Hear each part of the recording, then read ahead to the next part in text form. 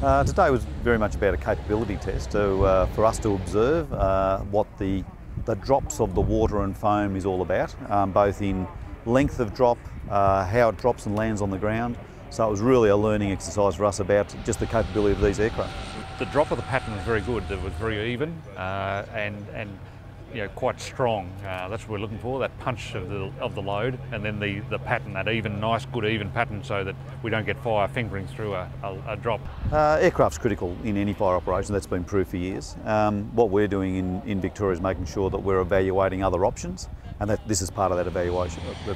They look like a versatile, strong machine. They've got a very good very high power to weight ratio, which means they can pull and climb very quickly.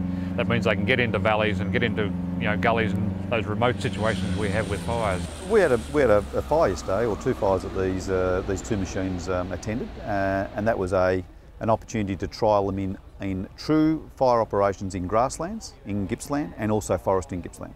The fires in Gippsland show that the bush is dry in places, and we're still very much on our toes, because a fire to burn 7,500 hectares in 6 to 8 hours is a difficult forest fire, and we've got that situation. So very much we've got all rest of February to go.